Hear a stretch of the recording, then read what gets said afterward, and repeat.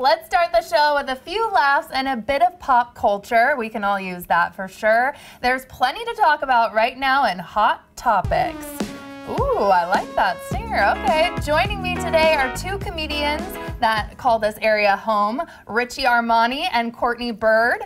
And plus, of course, New Day producer Suzie Wiley, also Glad to be here. probably to keep us in line, I don't right? know about that. Maybe it's for the Big Macs. We're all here for the Big Macs. I'm so curious about the Big Macs. I know. Yeah. You're going to have to wait a little longer because, first of all, I hear you guys are from the area. Who's from Tacoma? I was born and raised in Tacoma. Yeah. Okay, and did you hear recently that Tacoma was just voted one of the most romantic places in the country? So here's Tacoma right now. It does actually look kind of cool from I mean, it's moody. That's it's the tower romantic. cam It there. has a vibe. She's cute from afar. Yeah. Okay. You guys are being too nice right now. Okay. I think no. Tacoma is not what I think of in Washington State. I think Kirkland, beaches. Right. I mean, what? I guess specifically they were talking about, is it the Reston waterfront? Okay, the Reston waterfront looks like Gilmore Girls at night. Like, I'm like, what is going? It's pretty, it's bright, and the rest of Tacoma is like, it's good, but I wouldn't call it romantic, right? No. Right. Okay. Like, You're not holding hands around the waterfront, maybe just there? no, I'm like holding my no, I'm kidding. I'm just saying, if someone proposed to me at the waterfront, I would say yes because I don't have a lot of options, but I would make one of them. Same girl, same. But it's not the spot for that. It's not the go-to. I mean, like, there's places, like, I don't know. I used to make out with people at the Matador. Like, is that Okay. See, I was thinking I've really only been to the MSM, which was the, you know what I'm talking about, the sandwich shop, but it's not like overly fancy. To be clear, the Matador's nachos are pretty next level. So it could take it to the next level. I'm getting that. Yeah. You know, and honestly, like MSM, I have a romantic relationship with them. I know. So yeah, I get it. You know, Okay. that's a sandwich I'll put my mouth on for sure.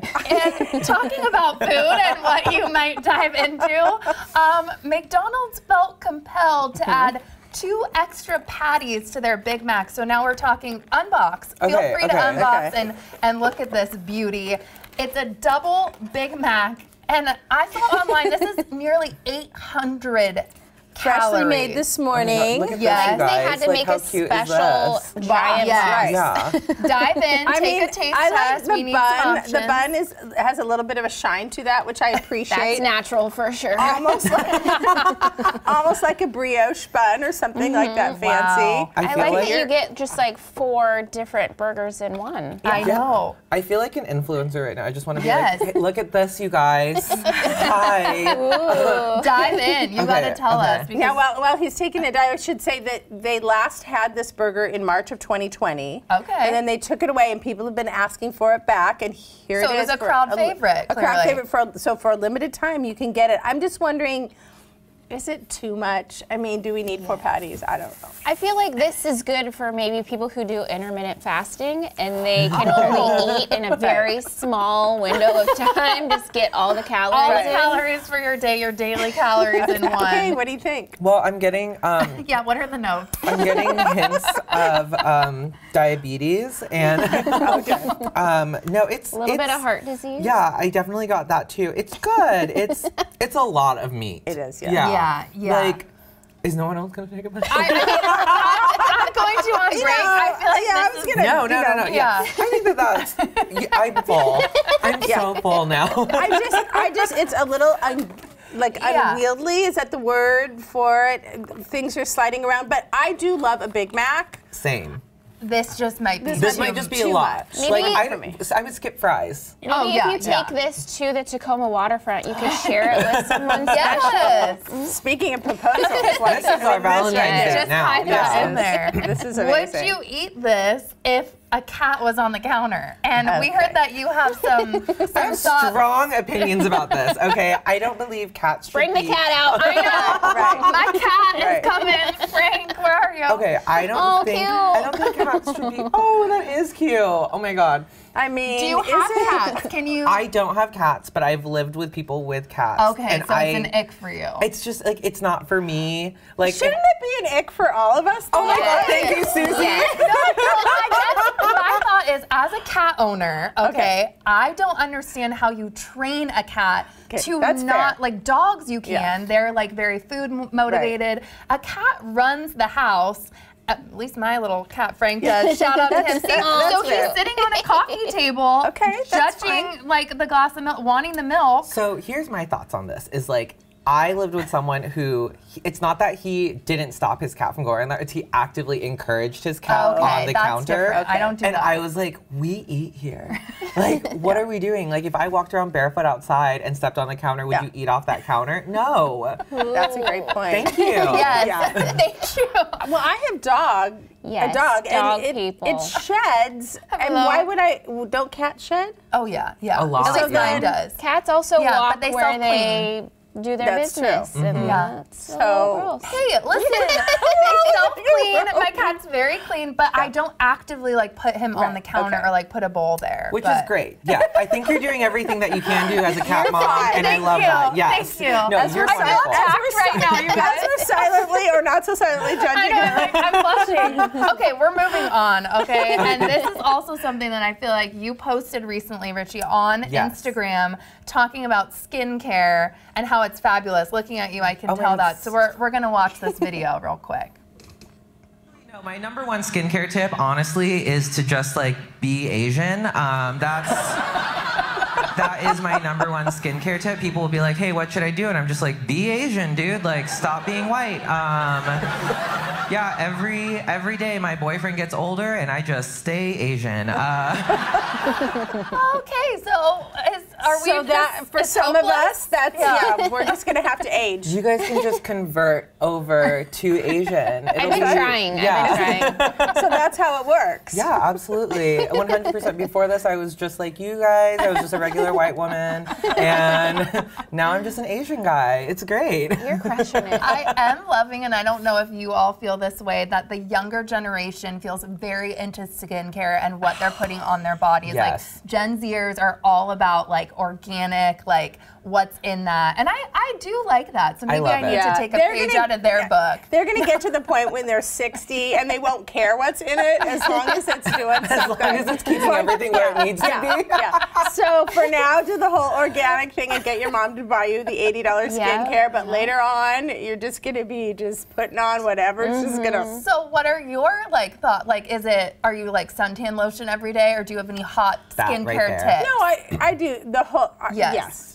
Hydrate, sunscreen, those kinds of things. I do think it's getting a little out of hand with the kids and the skincare, and they don't need to. Why are you worrying about it? When I was 12, I was making little gecko keychains. Like, you're worrying about skincare? What's happening? Yeah, learn to wash your face, and I think that's good enough. Or don't, and that's fine too. Just do what we do, turn 30, and then get Botox.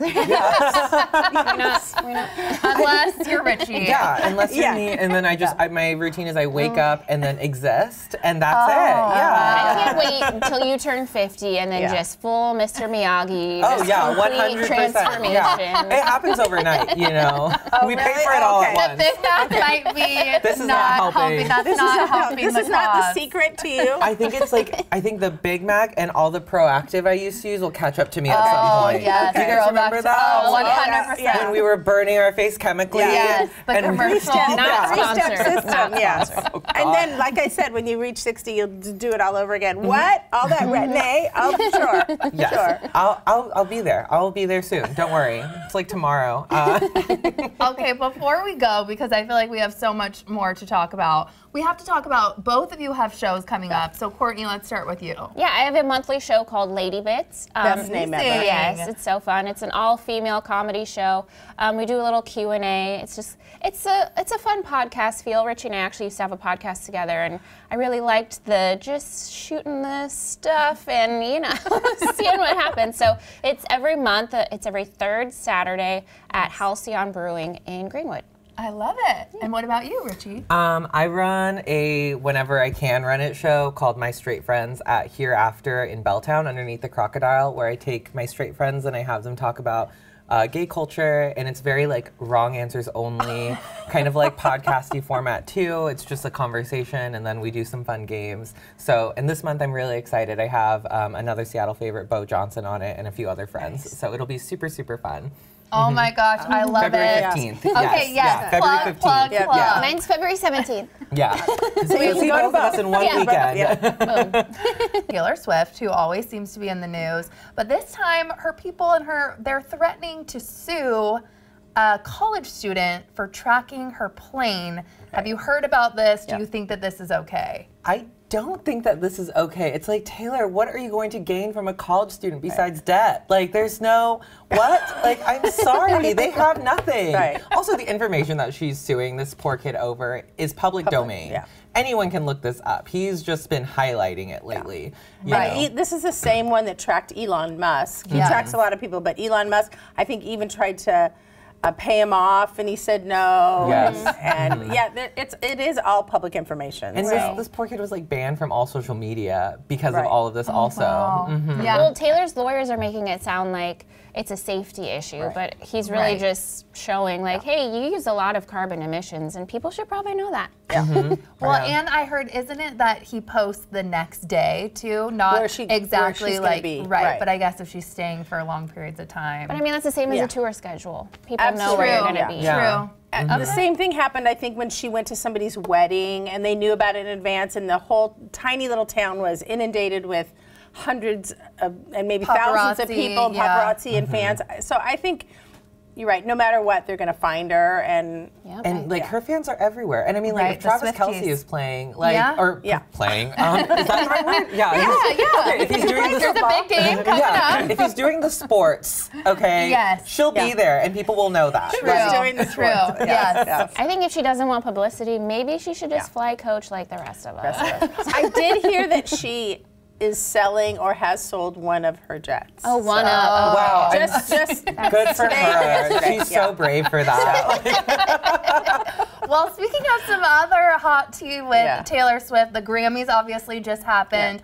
I have some feelings about this. I love Celine Dion. She won. She went on stage. And when I was watching this live, I felt like there was a very awkward moment where, you know, Celine, we haven't seen her in a while, everything she's dealing with medically. I would just be fangirling so hardcore to be like, oh my gosh, this is amazing to see you. Thank you for this award. And then start with my speech. It felt like she snubbed her. Yes. Am I alone in this? No. Like, or am I just like, my heart will always go on for Celine Dion? I mean, I felt like, my thing is, I'm like, okay, Celine Dion is a music legend. Yes. And it's like, speak on it. I feel like you should, you know, say thank you to someone who kind of paved the way for you.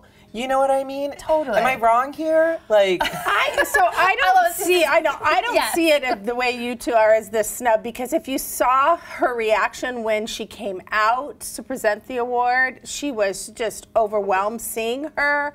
I think maybe she got carried away in the moment. Maybe she could have been nicer. I don't know. I also think we're on a Taylor, even though I just dissed her about the plane, we are on a Taylor Swift, you're super high up, we're going to knock you down. I feel like we do that a lot to people, and she is our moment. But, I mean, I guess I can see where she could have been slightly nicer, but at the same time, I also think that they are close, and Celine seems okay with it all. There are also 10 other people on stage who Taylor's trying to like bring in and give everyone their props. And also, I've come on stage with the bright lights and okay, you have 20 seconds to do your thing. You kind of just forget stuff. I get it. I'm giving her some grace. Well, and I love this too. Jay-Z also kind of turned some heads. He brought on his daughter. That's beautiful. But he kind of she's stunning. took he took the opportunity to talk about Beyonce a little bit. I love Susie's hot take. I feel like we have let's start here. Yes. So he came on. He won the Dr. Dre Global Impact Award. Amazing. Well deserved. Yes. And then he talked about how his wife Beyonce, and has never won Album of the Year. She wasn't up for it this time, but has never won it, and she has the most Grammys of any.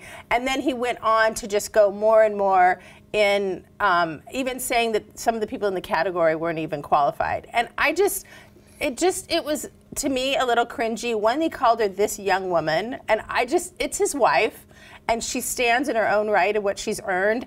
And then he went on to I just like he suddenly has to defend her. Yeah. And I just felt it was a little cringy. But not everybody agrees. I mean, what I saw, in my opinion, is I saw a man standing up for what he thought his wife was owed. And I'm like, you know what, that's great. I love that, I respect that. And then like Courtney and I were talking, and I think only 3 female Black artists have ever won Album of the Year in the Grammys history. And it's like, how are we not giving that to Beyonce, who has the most Grammys? And then Taylor Swift wrote the same album 5 times, and she gets the Grammy? I can see that. I'm sorry, I'm so confused. What? Yeah. Like, it's very confusing to me. I don't understand it personally, but I stand with Jay-Z. Yes. And I feel like a lot of things happen at award shows now where people are kind of speaking up more for things that matter to them, and I think representation matters, and he had his chance to kind of be like, hey, you guys aren't highlighting Black female artists like you should be. I guess I didn't get that. I got the I need to fight this for my wife, or this young woman. when he said young woman, it triggered you, and you're like, and then just the other people. That's when I was just kind of like, right.